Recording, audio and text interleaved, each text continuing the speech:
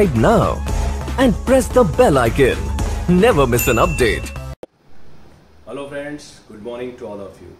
Let's start again the passive voice. But before that, I would like to tell you that if you haven't subscribed our channel, please subscribe that so that you could get all my videos which I had done and which I had made regarding to active and passive voice. Because in those videos that you could find out the basic rules of active passive voice and even the other tenses also that you could find in all my videos. So please subscribe that and you could get your videos. Okay, now we move on to the another tense that today we are seeing the present perfect tense. Now as usual that I would like to tell you the difference between active and passive voice. What is the difference in active and what is the difference in a passive voice? In a present perfect tense, formations of positive sentences that subject plus have has plus past participle plus object and other word. This is the formations of active voice. But in a passive voice, as our rules, object come first, after that have has, then been we have to write down. Remember that?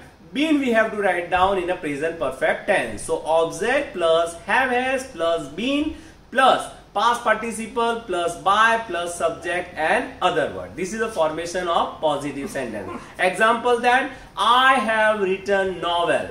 I have written novel. So novel has been written by me. This is an example of positive sentence. Now in a negative sentence, that negative formation of active voice is subject plus have has plus not plus past participle plus object plus other word. This is a formation of active voice. But in a passive voice, object comes first. So object, after that have has plus not plus been. Remember that not you have to put place between have has and been. Okay, so object plus have has plus not plus been plus by subject other word, right? So example of negative sentence that she has not taught English subject. She has not taught English subject. So English subject has not been taught by her. Right, now move on to the interrogative sentence. We start with the to be verb. So here to be verb is have has. So our question sentences are starting with the have has. So we have to start have has. So have has plus subject plus past participle plus object plus other words plus question mark. Right, this is the formations of active voice. But in a passive voice, have has come first, after that instead of the subject we have to write down object, after that been, then past participle, then by, then subject, then other word and question mark. For example, have you broken the glass? Have you broken the glass? So in a passive voice, has the glass been broken by you? This is a example of interrogative sentence. Now move on to the another example or another formation which is a WHO. In the last lecture, in last all the tenses I told you that WH is a differ from other WH, right? Okay, WHO, who plus have has plus past participle plus object plus other word plus question tag. This is a formation of active voice. But in a passive voice, by whom, after that have has plus object plus been, then past participle other word question mark. For example, who has drawn this picture? I repeat a bit, who has drawn this picture? So passive voice, by whom has the picture been drawn?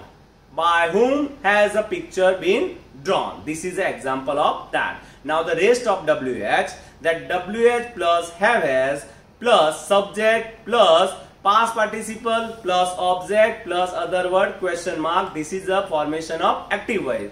But in a passive voice, WH plus have has plus object plus been plus by subject other word question mark. For example, that where had you learned English language? This is active voice. But in a passive voice, where has English been learned by you?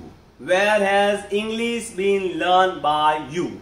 right? So these are all the formation of present perfect tense. I repeat again that in active voice and passive voice are totally dependent on their formation. So you have to remember the formation of each tense.